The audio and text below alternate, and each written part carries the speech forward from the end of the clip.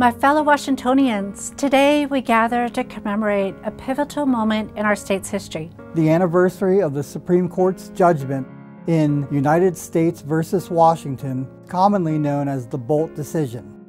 Issued in 1974, this landmark ruling was more than a legal victory.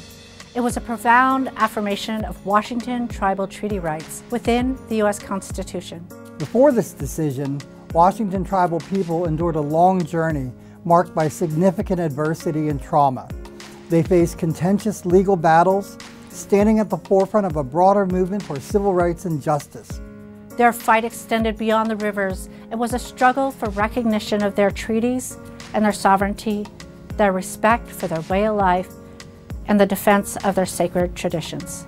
My fellow legislative colleagues, we rise today with our Washington tribes to honor great leaders like Billy Frank Jr., Ramona Bennett, Bernie Gobin, Bob Joe, Lorraine Loomis, and many others who stood to protect a way of life that has been passed down from generation to generation.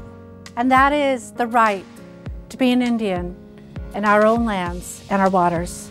The Boldt decision's impact resonates beyond fishing waters. It symbolizes a broader struggle for recognition, respect, and rights for Native Americans. It is a testament to decades of challenges and the tireless fight to protect our sovereignty and our way of life.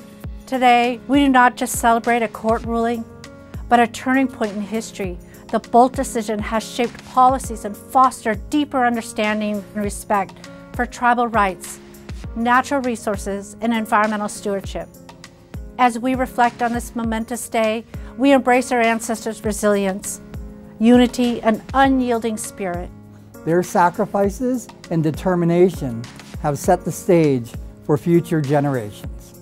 Looking forward, we are committed to continuing this legacy, striving for a future where our rights are unquestioned, our traditions are celebrated, our contributions recognized as integral to the fabric of Washington State.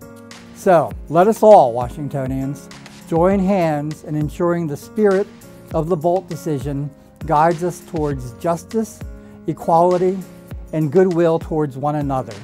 In unity, respect, and hope, we mark this anniversary. Here's to honoring our past, embracing our present, and building our futures.